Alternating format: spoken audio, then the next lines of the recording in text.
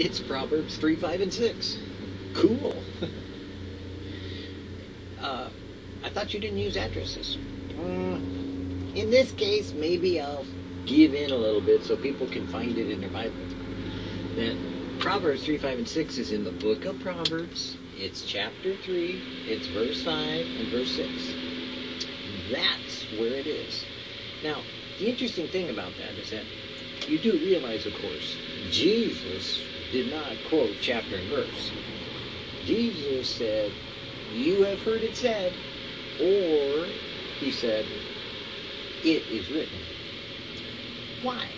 Well, frankly, folks, the whole idea of chapters, books, and verses, and numbers is a printing reason, not a anointed reason.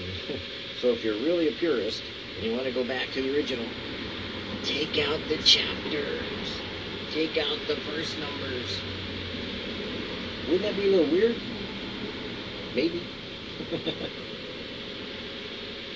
There's actually a reason why I bring that up is because there was a Bible college that had English Bibles printed with no chapters, no verses, just text straight through.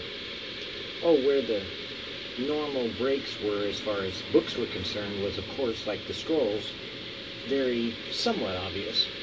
And in places where it was debatable, it was combined.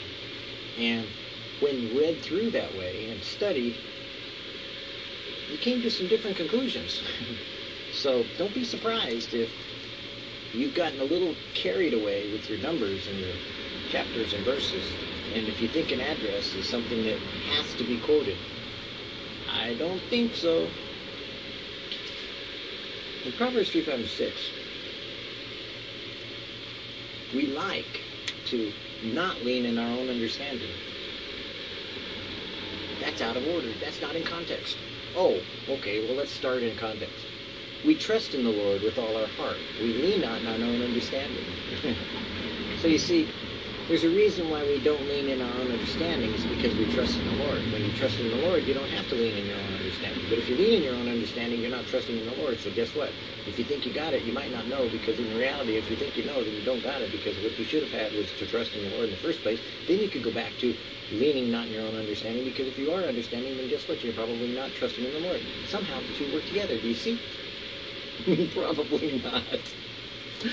The reality is the joy of the Lord, the comfort of God, the anointing of His Holy Spirit is all kind of like all washed up into the reality of just talk to God today. Talk with Him each day. Walk with Him every day, and you'll find out you're in the way. He is the way. He is the truth. He is the life. And your life will never be the same if you walk that way and not the way you think you should go. And the Lord said, who said it? The Lord. Who's the Lord? That's a good question. Who's your Lord? Is it the military? Is it the government? Is it your wife? Is it your husband? Is it the pastor? Is it the elder? Is it the deacon? Is it the prophet? Is it the religion? Is it the misunderstandings? Is it the understandings? Who is your Lord today? Who is the Lord of your life? Because we use the word a lot, but do you know what it means? Who's making the decisions in your life? Who's decided what you're doing right now, today? Did you?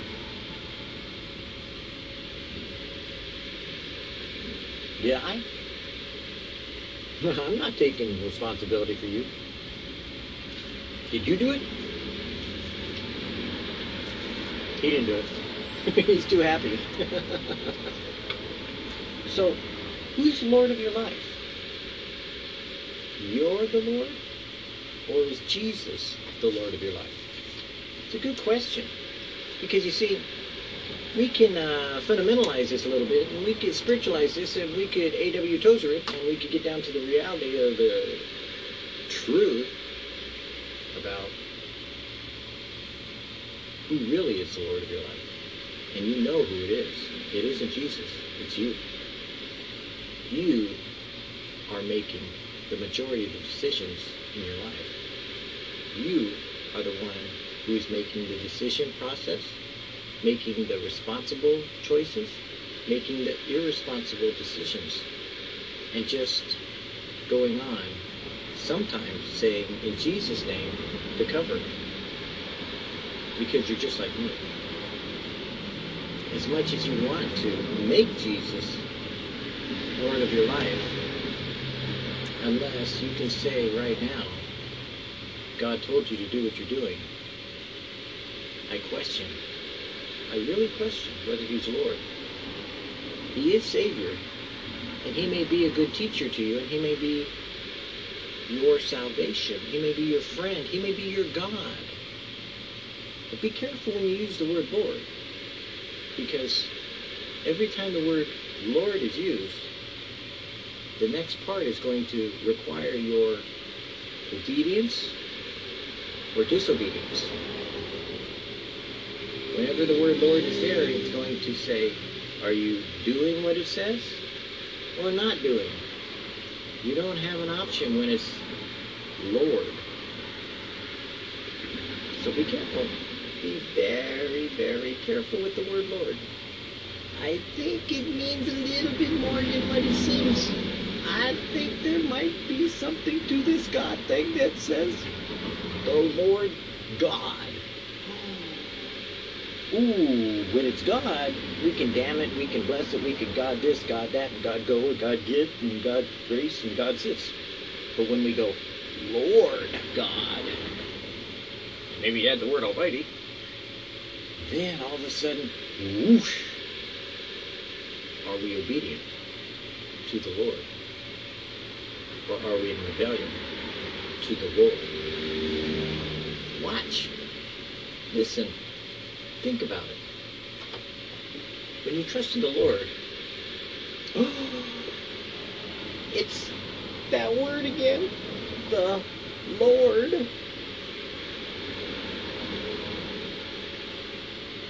When you trust in the Lord with all your heart, leaning not in your own understanding, in all your ways acknowledging Him, He directs your path because you're obedient to Him. So if you've gone off your tangent, your own way, and you're being Lord, can I make a little suggestion? Maybe it's time to turn the other way from going my way, your way, his way, her way, to that way. Uh-oh. If I go God's way, He might make me do something. He might make me say something. He might make me be something I don't want to be. So be careful. When you say Lord, make sure you mean it. Because the Lord will ask you about it. Guaranteed. And the Lord said, Satan hath desired to have you, that he may sift you as wheat. But I have prayed for you, that your faith fails not.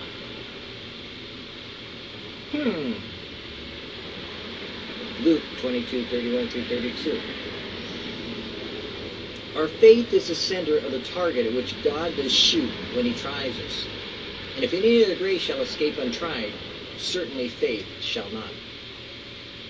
God, not Satan, God tries us because He allows Satan to test us, to provoke us, to be that voice maybe that, says, hey, you don't got to do what God says. You just got to kind of like, do it in His name. Do it for God.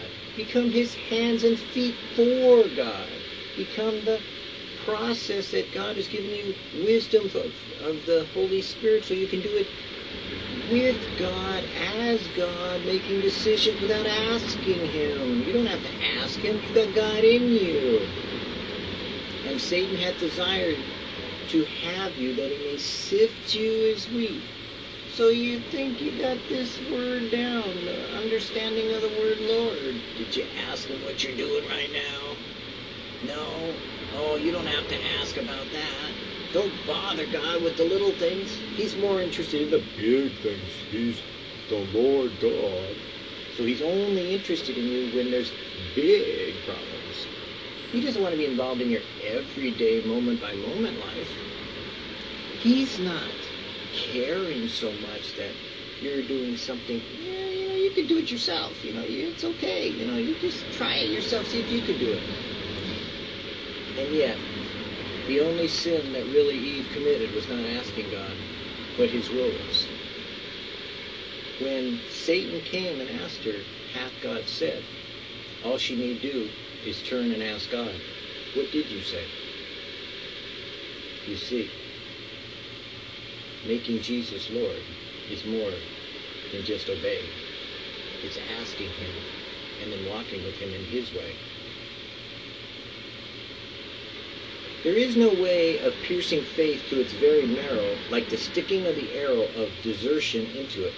This finds out whether it be of immortals or whether it be not. Strip it of its armor of conscious enjoyment and suffer the terrors of the Lord to set themselves in array against it, and that is faith indeed which can escape unhurt from the midst of the attack. Faith must be tried, and seeing desertion is the furnace heated 7 times into that which it must be thrust. Blessed the man who can endure this ordeal. When you are going through it, you just need to turn to it and ask God about it, so that He will take you to, through, and endure it. Because when you have God speaking, you have God filling you with the faith to believe. For faith comes by hearing, and hearing by the Word of God. And the Word of God proceeds out of the mouth of God. And you should hear it as you ask Him for it, so He can tell you what to do about it. Otherwise, it's a name it, claim it. I'm claiming the promises of God. I know what I need to do in this situation. I read my Bible. I got my Bible. My Bible is my God. This is the Lord. My Lord is my Bible, and I'm sorry, but my Bible is the Lord. It's the infallible Lord of God. Word of God. The Word of God is Jesus. You know what I mean. Of course you know what I mean. We don't want to get this literal God stuff too much. We want to be figurative, symbolic, philologies. We want to make it a simile, a little metaphor. We want to make it applicable by only spiritual means, which somehow the Spirit's going to do it for us, and then the Spirit's going to be our God, and He's going to be Lord. So the Lord Spirit will tell us what to do. Come, Lord Spirit, lead us.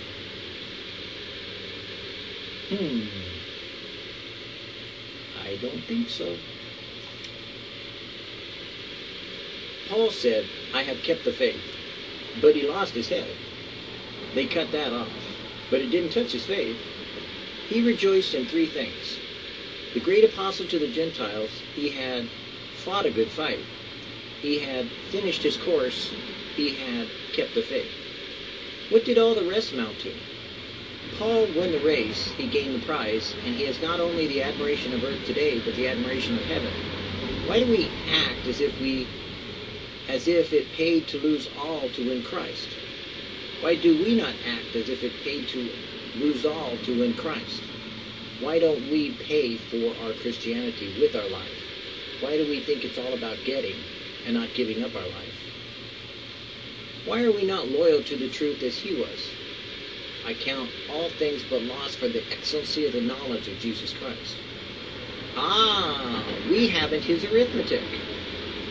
We have calculators. He counted differently from us. We count the things gained that he counted loss. I need my man cave. I need my boy toys. I need my men are boys. Boys of God. I pray that you become boys of God, that you may go into your cave like Elijah and be sustained by your computer, sustained by your football games, sustained by your toys, and boys will be boys. After all, they don't grow up to be men of God. Or do they? May I ask you a question? May I? He's not going to ask that. He's not going to say that. He's not going to go there, is he? Are you in porno?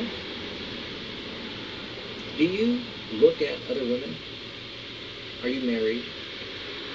Are you in a relationship? Are you lusting? Are you a man? Are you a boy? Are you playing toys?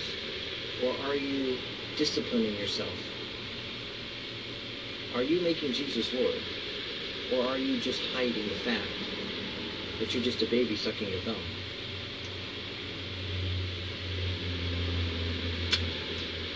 Actually, that's pretty good. Maybe I should try that more often. Tastes good. Looks good. It's able to give me wisdom. Matter of fact, I used to do it a lot. Maybe I should go back to sucking my thumb.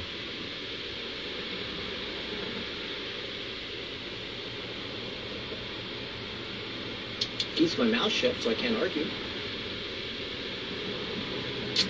Ew. But there's fingernails. Ew. There's dirt. Yuck. I can't declare the gospel when I'm sucking my thumb. Maybe this being a baby Christian isn't so fun after all. Maybe my toys, my Harleys, my latest, greatest, nice new phone, it's smart, because I'm not, but it is. Maybe, my Starbucks, oh man, $5 a shot. It's well worth it. Man, forget about that asking, those people that are in Africa. We ought to build them a Starbucks so they could go get coffee. We don't need to send them money. We just need to send them economy. Then they could be like American Christians. We got our Starbucks. We got our caves. We got our boy toys. Women have boy toys? Do women lust? He's not going to go there. He's not going to talk about it. He's not going to say it. It's shoes. Wow. Women are into shoes. Gee, I wonder what a Nike on a man is like. I wonder what pumps and high heels go for nowadays. I wonder what the latest designer jeans are. I wonder what the latest designer shoes are. I wonder, what would Jesus wear today? Does he care? Satan has desire to sift you, O Christian, like sand. And you are being tried in the ways of the world. Today, as the Holy Spirit speaks to you, recognize where your soul is at and what you're fighting for. Because one day you will stand before Jesus Christ.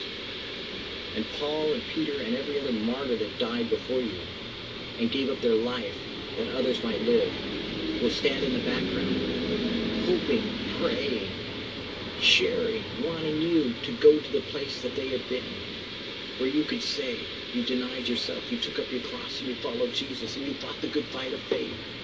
You have finished the course. You have kept the faith. Lord God, help us.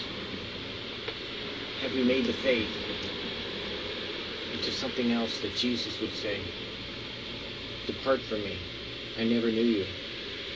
Though you have prophesied in my name, though you have raised the dead, healed the sick, though you have done all these marvelous works, though you have the fruits and look like such a marvelous tree, you worker of iniquity, depart from me. I never knew you. God, help us to today to find the reality. Are you sifted as sand? Is your house being built on sand?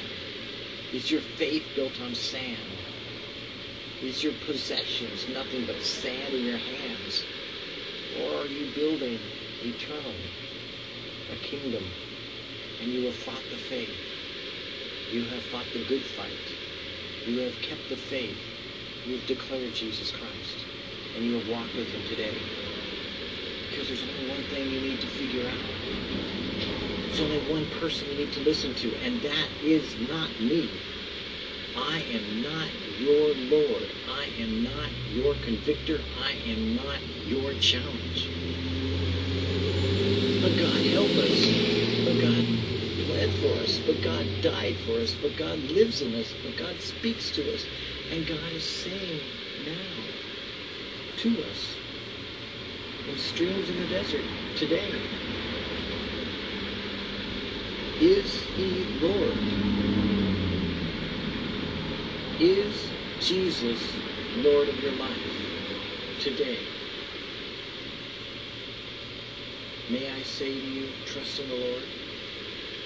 May I say that one more time?